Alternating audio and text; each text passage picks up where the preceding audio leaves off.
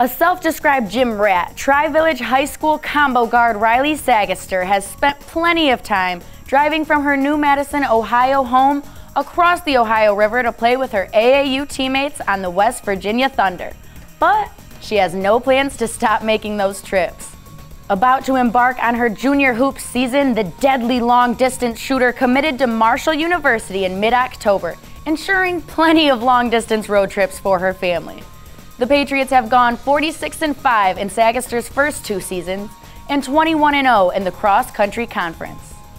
The 5'8" guard averaged 16.8 points per game, 4.8 helpers, and 3.6 boards as a freshman, hitting 104 times from three-point range, good for 6th most in OHSAA state history. She chose Marshall over 9 other schools. Next, to the Hoosier State.